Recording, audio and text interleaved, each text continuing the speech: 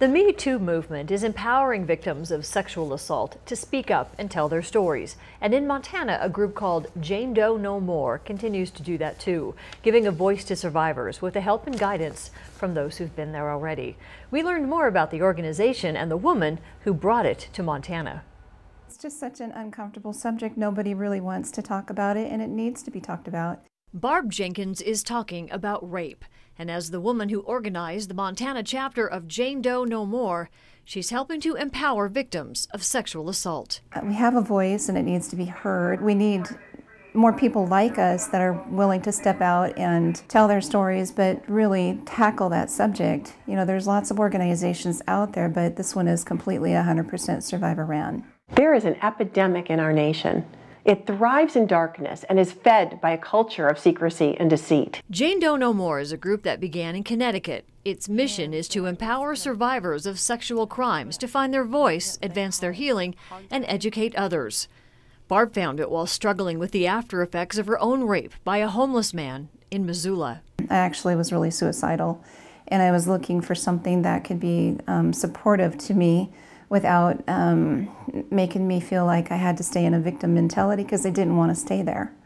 So it's a very positive, survivor-led organization. It focuses on the after the rape, the positive things that we can do to make a change in our society, because it's such a huge problem.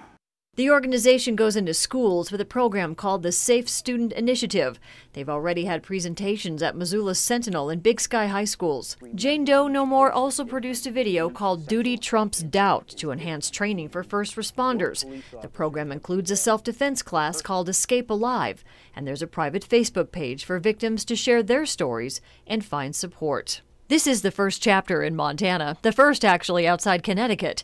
In its 2-year existence, it's trained sexual assault survivors to be on the Survivor Speak team.